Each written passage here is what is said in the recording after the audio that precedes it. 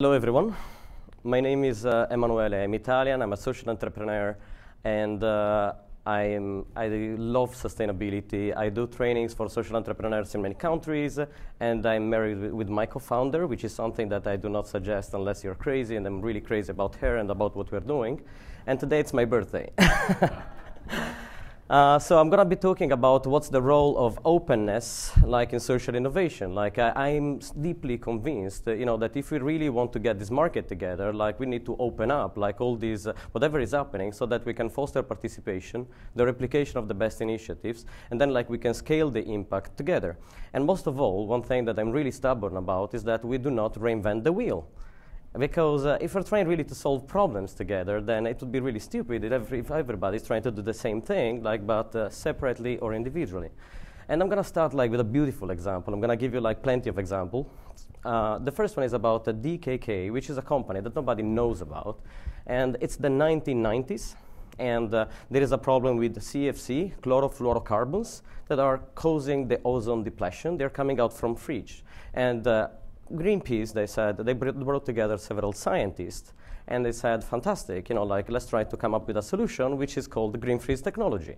And they started working together with DKK, this company, to produce the first generation of fridges that was actually going to save the ozone layer.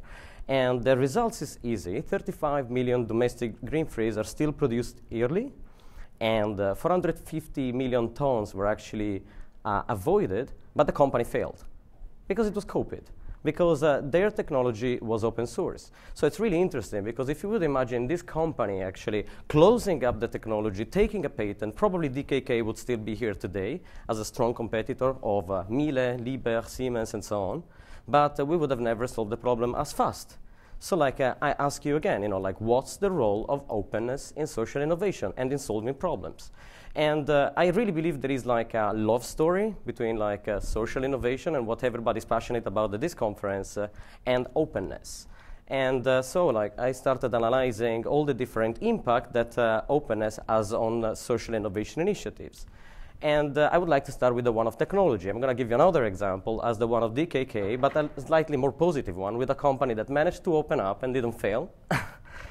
So the example is the example of Sulab, the biggest social enterprise in India. They are helping solving the problem of the untouchables, which is the lowest caste there.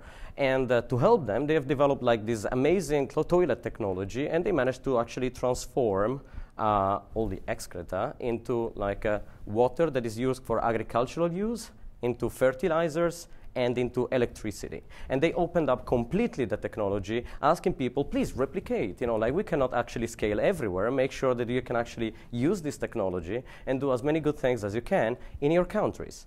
And this is a fantastic example of a company which is making money, which is helping those people actually coming out from the cycle of poverty, and finally also as a really proactive approach towards the environment. And they are open source. Another beautiful example is the one of problem solving, how openness can actually influence problem solving. And I love the example that I actually learned from the United States. It's called Fold It. I find it amazing. It's a game that they have developed to fold proteins. And by folding proteins, actually, you can solve several medical diseases like AIDS. And at the very beginning, they decided to make this kind of 3D modeling software only for the university researcher, for the experts in the topic.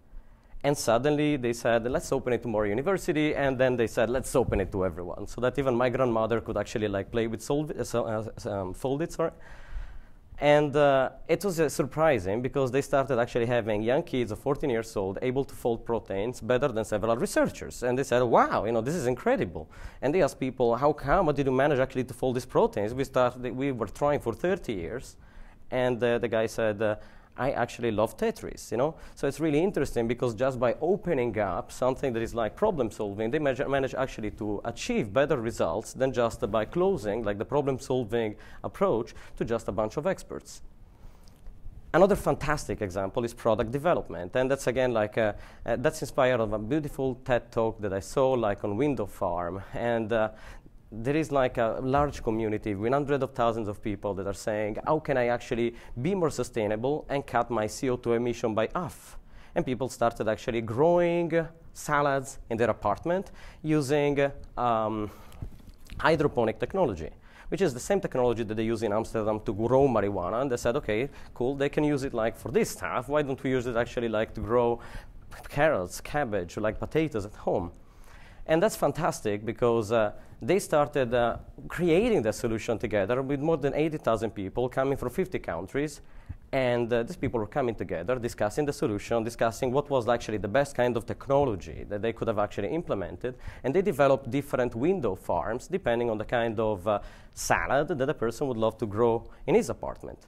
And that's a big success because they're doing better than any R&D department because there are just thousands of passionate people that are working together to design the perfect system.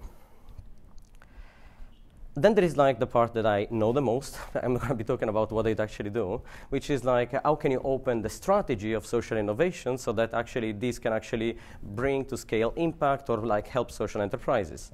So this is like the company that I created 2 years ago together with my wife.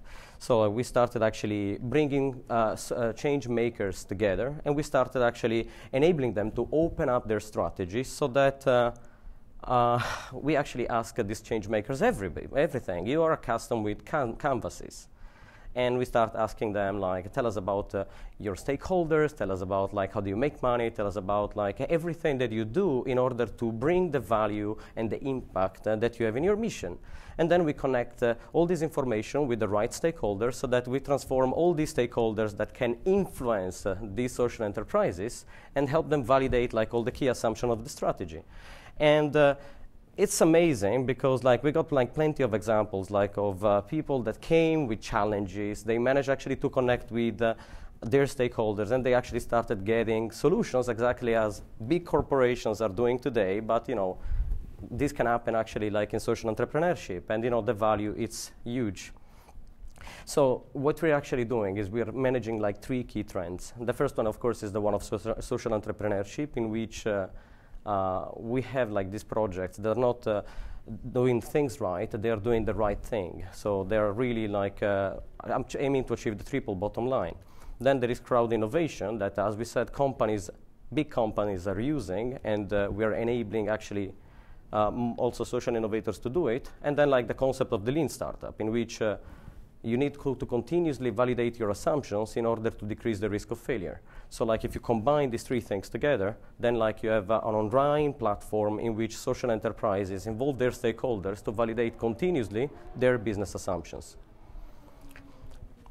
We are like working right now with several collaboration, and we are holding, for example, with Copenhagen Business School, the biggest massive open online course with 21,000 people involved, and people that are working all together to make sure that they can actually help each other open up businesses and like open up the kind of feedback that they can receive. The last part of the open source influence, like on social innovation, is the one of the implementation. That's a beautiful example that about a small municipality based in Sweden. It's called Vålerim. It's in the middle of nowhere.